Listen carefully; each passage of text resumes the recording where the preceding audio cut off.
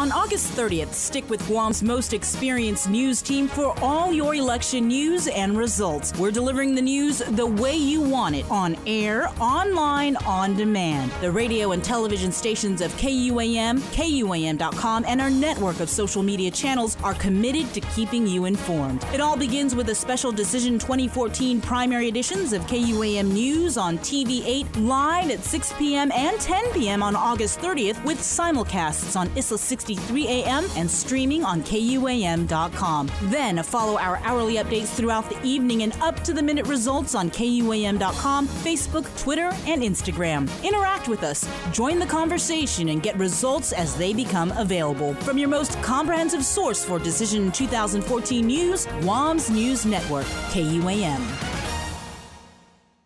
Brought to you by Triple J, celebrating 30 years of putting our customers first.